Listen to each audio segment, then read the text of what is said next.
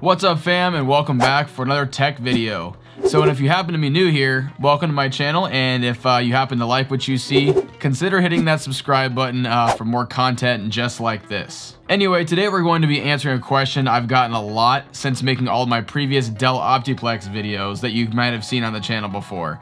That question is, will a GTX 1660 6GB work in a Dell Optiplex? Well, today we're going to answer that question, hopefully, and get some benchmark numbers for those of you that may be interested in this configuration. But first, are you tired of having that pesky watermark down in the corner of your desktop? Well, today's sponsor, URCD Key, can help you. URCD Key has discounted codes for games and software that are a fraction of what you would pay if you purchased them from a retail store. More specifically, they have great prices with Windows 10 OEM and retail as well. If that's not enough, you can also use my promo code RAV20 to receive 20% off the already discounted price.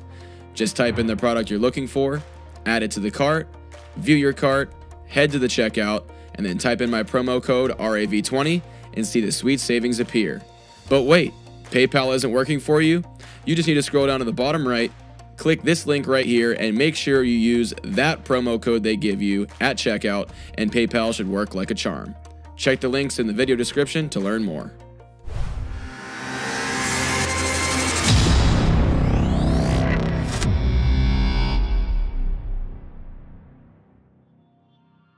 Alright, now let's get started with the first factor you need to take a look at when trying to run a GTX 1660 with a Dell Optiplex, and that is the power draw. The 1660 6GB model will generally be pulling 130 watts, and once you factor in the power draw of the Optiplex and couple it with that of the 1660 we just mentioned, I figured out that this should only be pulling about 10 more watts than when I ran the GTX 1060 6GB card in it, when you guys may have seen that video. So it actually would be kind of okay with the stock 290 watt PSU that happens to come in most of these Optiplexes. Although not all the Optiplexes come with the 290 watt power supply, so if you happen to have like the 265 watt power supply, to be safe, you may want to replace that either with an upgraded Dell PSU out of one of their workstations like we have here in the studio, and I used it in my old videos. It supplies about 365 watts of power, and it actually has a 6-pin PCIe power cable too. Or you can simply purchase a new power supply with higher wattage and grab one of those 24-pin adapters off Amazon to make it compatible with the Optiplex motherboard. So since we now have the power draw figured out, we need a way to actually supply that power to the card, right?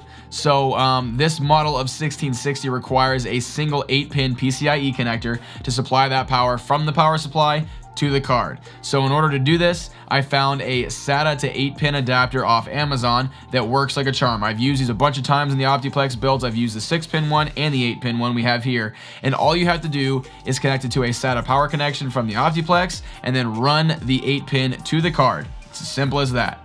And just a quick note real quick on how this card fits into this Optiplex 3020 that I have right here.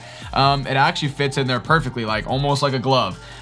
Even with that metal backplate that this 1660 has. The only hindrance is that back latch on the back of the Optiplex, but honestly, it's nothing to worry about and won't affect the operation of the card at all. So with the card installed, we just need to boot the system up and see if it posts.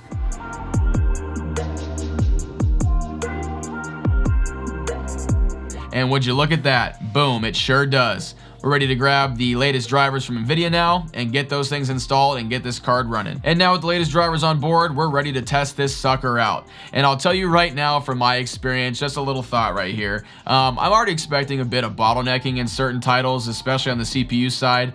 But yeah, I'll explain more when we get to them, because this seems to keep happening with higher end cards as you keep moving up the ladder with these Optiplex builds.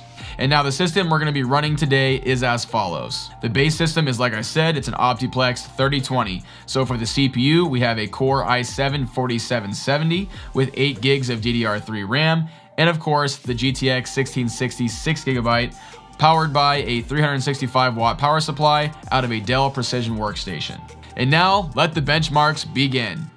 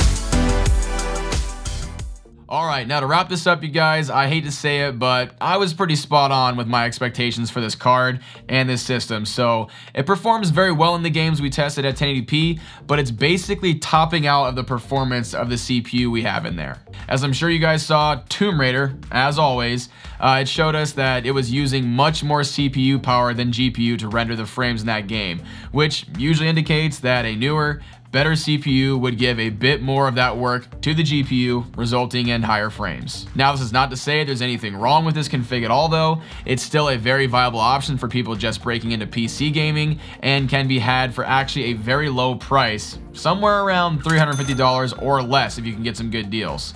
I'd say not bad at all. So what do all you think? Would you build one of these like I did right here? Or am I just downright nuts for even testing a freaking 1660 in an Optiplex? Let me know down in the comments below. And while you're down there, be sure to go ahead and like the video if you actually enjoyed it as well. Oh, and as always, all the parts and accessories I used to make this build possible will be in the description for you, so they're really easy to find. And lastly, if you're not already part of the Visuals fam and you want to get in here and enjoy the fun with all the rest of your Visuals fam members, then go ahead and consider subscribing and turning those notifications on for all of my newest videos and all of my upcoming streams. Take care, everyone, and I'll catch you guys in the next video. Later.